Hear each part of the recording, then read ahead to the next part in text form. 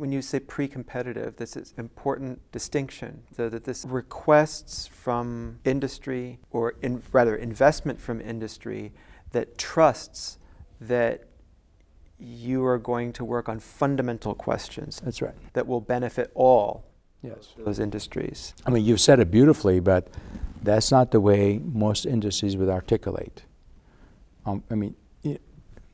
You know about Henry Cheeseborough, the Open Innovation book, Open Innovation Concept at Berkeley. Well, that model is essentially what we've done 20, 30 years ago.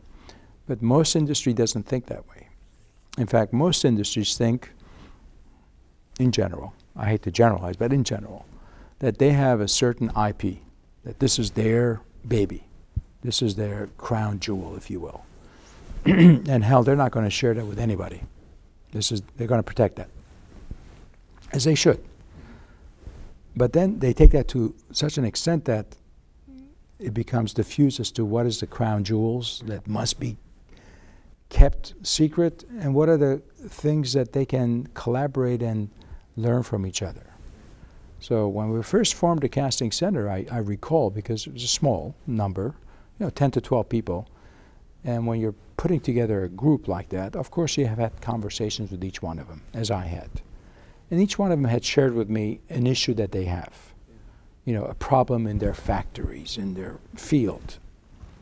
And at the first meeting we had, nobody was saying anything. Everybody was silent.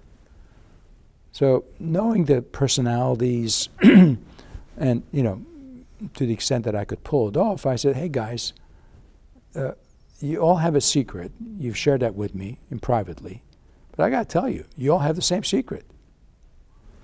And thankfully, one of the people said, what is that secret?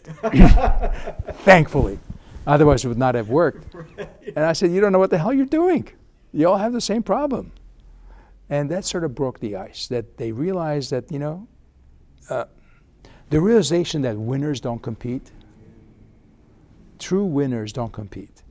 True winners collaborate so that to bring everything, the tide comes up and all the sailboats rise and everybody benefits. So that's what we do. We try to identify issues that are critically pivotal, important to the industry,